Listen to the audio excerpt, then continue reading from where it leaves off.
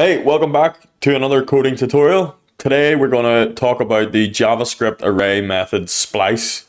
The Splice method allows you to remove elements from an array or also replace elements in an array.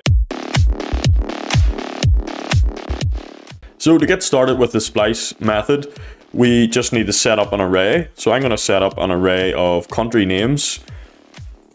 Here, America, UK, Australia and India. So the array method Splice, this actually changes the original array. So if we were to delete two elements out of the array, then the original array will be changed. It doesn't create a new array. However, you can return the deleted items. So let's test this out. So if we just set up a new variable called deleted, and just say countries.splice and open our bracket. The first number that we need to indicate here in the Splice array method is the index in which you want to start deleting or removing items. So in this example, I'm going to input 0. So that means it's going to start on position 0, which in our case is America. And the next number is the deletion count or the delete count. So how many items in the array do you want to delete starting at position 0? So for this example, let's just say 1. And if we console.log our deleted and run this, you can see clearly that our output is America. And this has just outputted the deleted items which we have spliced. So starting at position 0, we've deleted one item and we've returned that into a variable called deleted. And you can clearly see that it's outputted America.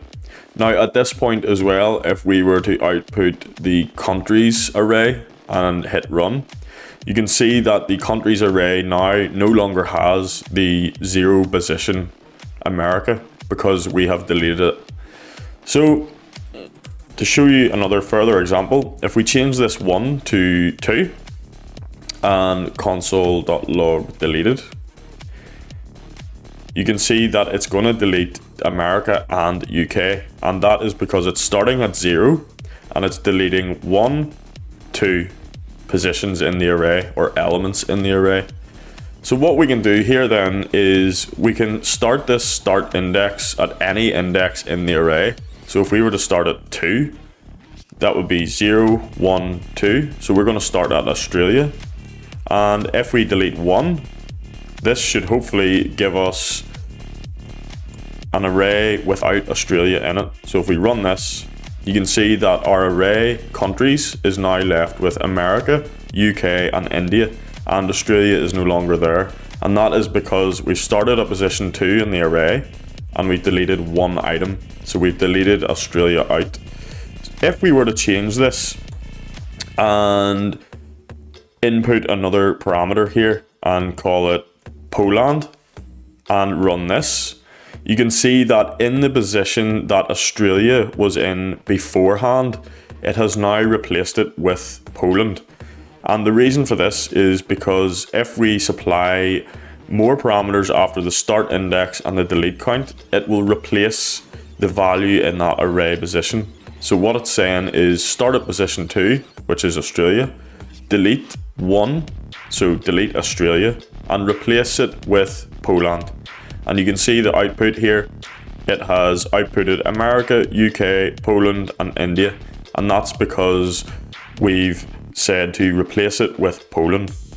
If we were to change this 1 to 2 and hit run, you can see that what it's done here is it started at position 2. It's deleted 2 items from the array starting at that position. So it's deleted Australia and India. And then it has replaced the index here with Poland. And because we've deleted the last 2 elements, Poland is now on the end. So this is a really easy way to remove items out of an array, or indeed replace items in an array. We can take note of the deleted items which we have spliced out of the array and store them in a variable, just like I've demonstrated here, or we can just alter the original array. So that's pretty much it for the Splice JavaScript array method. If this video helped you and if you enjoyed it, please leave a like on the video and remember to subscribe so you don't miss out on any of these tips, tricks, tutorials or reviews and walkthroughs in the future. I'll see you in the next video.